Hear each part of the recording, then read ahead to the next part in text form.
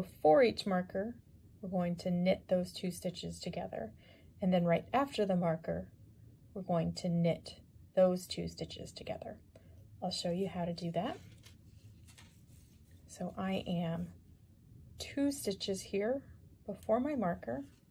So we knit just like a regular stitch, but we're going to start 1 over. We're going to knit through that one's front leg as normal. And then you'll see here, I'm also going through that second stitch. And then I'm going to wrap my yarn like normal and bring it through like normal, except it will have gone through both stitches. And so that's a decrease.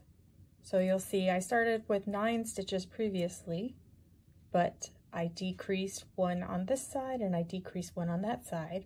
So now I only have 7. Let me show you that knit 2 together one more time as I slip my marker.